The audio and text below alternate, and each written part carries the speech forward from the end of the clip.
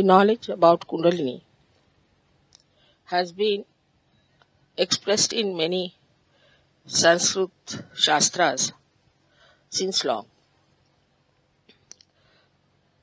And also in Ayurveda, it is described. Not only that, but the books which are for curriculum talk about Kundalini and the chakras. Because Ayurveda is very, very close to Sahaja Yoga. Even in the Western medicine to begin with, if you see the history, they too dealt with three doshas. They dealt with three problems that we have as in Ayurveda. The right side, which has got pitta, means bile. Left side, which has got kapha, means phlegm.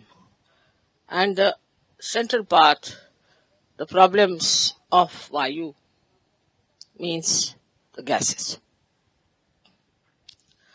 Now, luckily, so many Western people have taken to Sahaja Yoga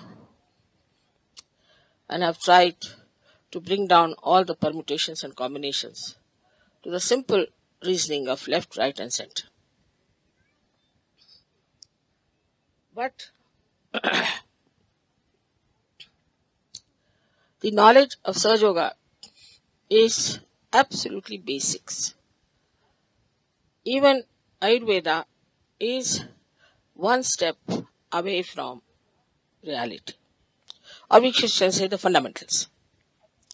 So you are dealing with the fundamentals of which a human being is built.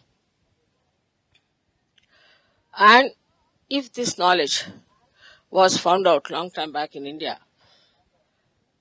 should we not accept it?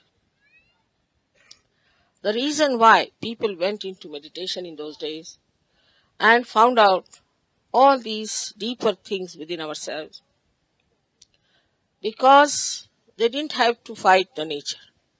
You have seen here nature, how beautiful it is. You can spend all your life under a tree.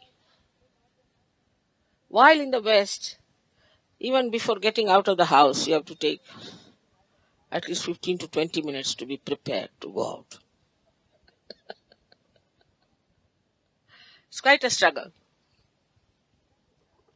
So the nature has been so kind, and that is the reason people took to meditation and found out all these deeper things within themselves. When they found it out, it was all written in Sanskrit language. I have such a big thick book on this, which has described all the Shakti Pithas and all the Shri Chakras, Brahma Chakra, Lalitha Chakras and all that. But this was just written down, but hardly any person got realization. But in any other language, like Marathi or Hindi, which was spoken and written by common people, nothing was done. Nobody knew about it. Only a few people who read about it, especially the Shaivas, they went into the research and they went into the work. But very few people really got realization. Very, very few. Then in the 12th century,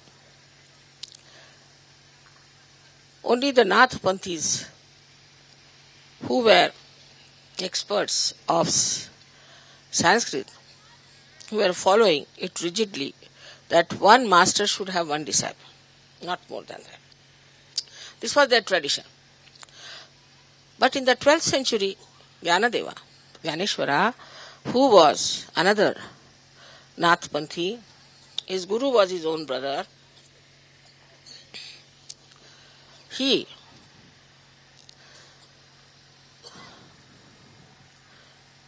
asked the permission from his brother that please allow me to say all these things openly. at least to say, in Marathi language. Because the common people don't know anything about this knowledge.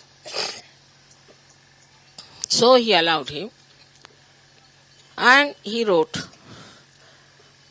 the 6th chapter of Ganeshwari, in which he described Kundalini. But it was in the 12th century. After that, many saints talked about it. Where we went yesterday to Satara, that's the place where Shri Ramadasa lived. He said that Kundalini, somebody asked how much time does it take to raise the Kundalini. He said that kshana means that moment. But the person who wants to take it should be deserving, and the one who wants to give should be capable. It's a big condition. This is such a big if, capital if actually. As a result, very, very few people got their realization. And those who were born as realized soul found it impossible to talk to people. Ganeshwara, such an enlightened soul himself, wrote one beautiful book called Amrutanubhava, which I will try to translate, which is very joy-giving. To me at least it's very great joy-giving. He went so deep into the understanding of this joy. I wish English language would provide me that subtlety to translate that book. Today I was thinking we should do the puja of Shri Chakra and Lalitha Chakra, which we have never done. This is the right place to do these two chakras today.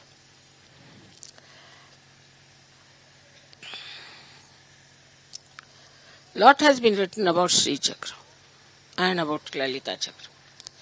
But to understand fundamentally, the left side, when it reaches up to Vishuddhi, then it uses on the right side the Shri Chakra, on the left side the Lalita Chakra to manifest itself. These two chakras are the ones who manifest all that you see. But these chakras are the ones who emit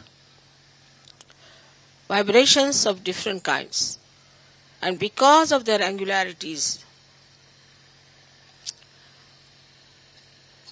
like if you have some sort of a cardboard attached with small holes of different colors, and which rotates all the time, you get different colors.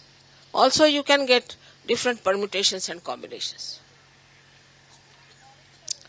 In the same way, different permutations and combinations are created, and that is how you get all the advantages of Sahaja Yoga. So these two chakras are very important.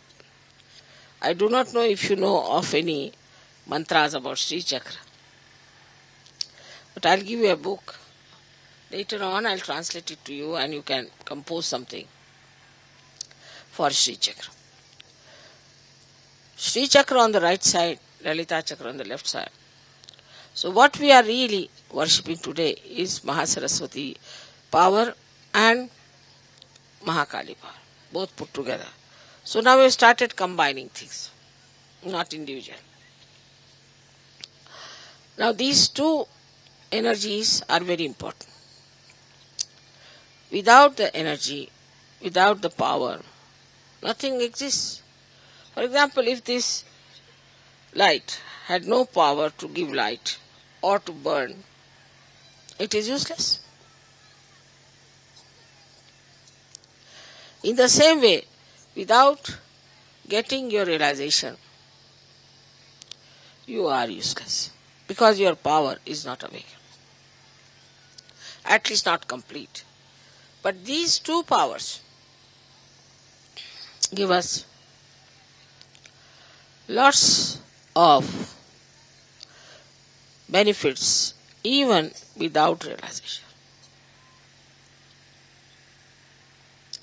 Whatever you see in this world created is done by these two chakras of the Adishakti. But here the power doesn't move. It's not moving. But in the human being, the power starts moving. When it starts moving, then we can say it is creating another world. But movement is not the only thing.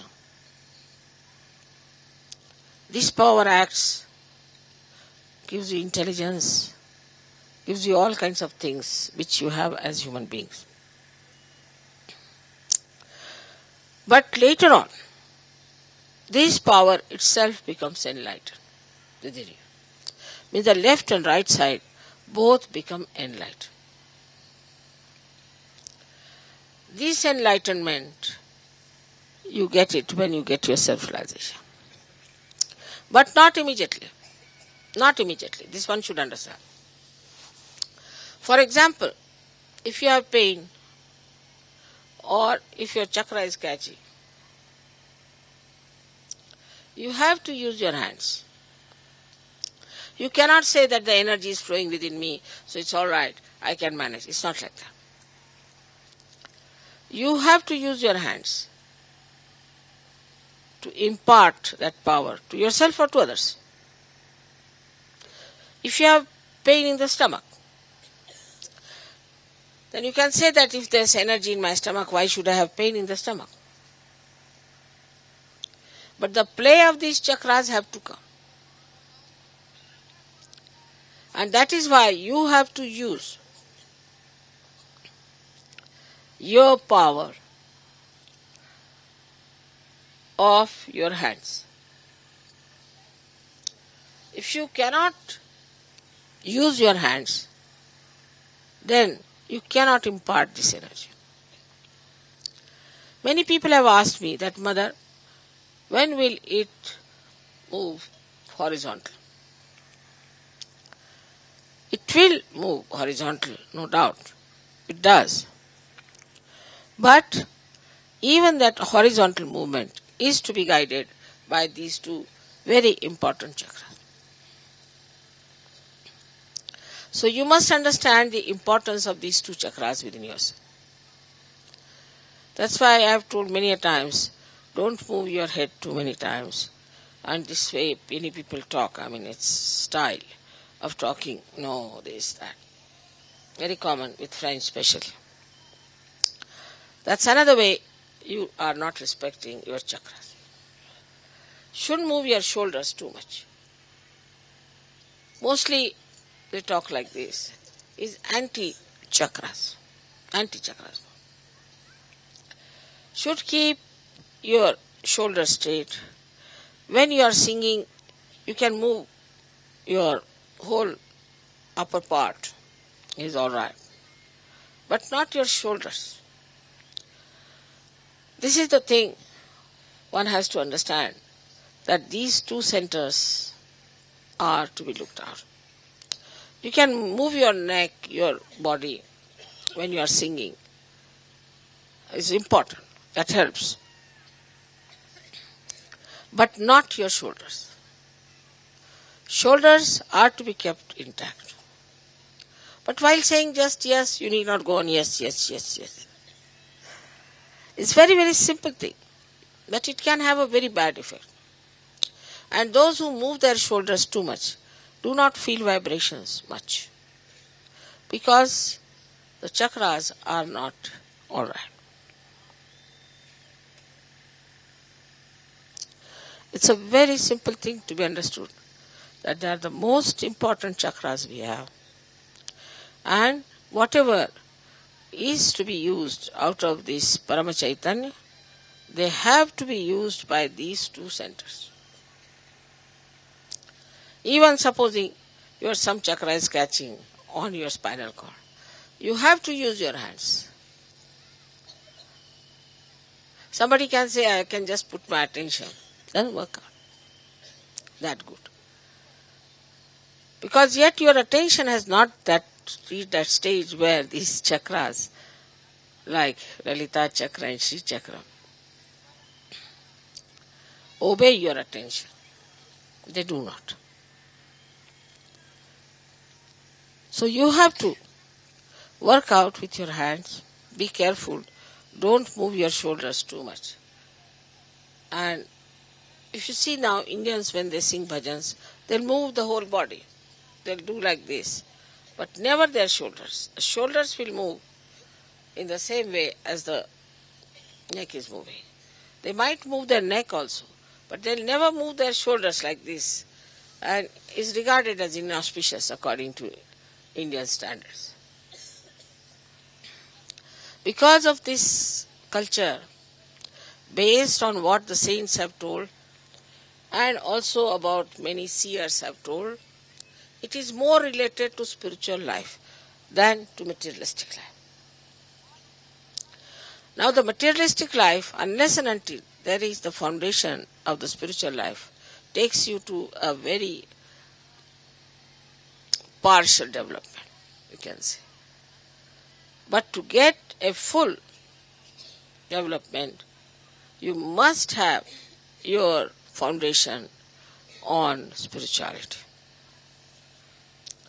That's why spirituality, being the foundation, has to be deep, has to be fully equipped, has to be absolutely perfect. Then the whole building can be built. It's gone wrong in the West, doesn't matter. Now you can build it up. And then you'll be surprised how you become really solid people. This is a very short talk about Shri Chakra. I think I should sit down and write all about it. And it will be a nice, handy thing for you to read. But you must know that beyond thought when you go, these chakras become extremely efficient because the thought puts a pressure on them. And because of the pressure, the movement of these chakras is very slow and ineffective. But once you can get out of your thoughts and go into thoughtless awareness, then these chakras start working it out and you start moving much deeper into your own being.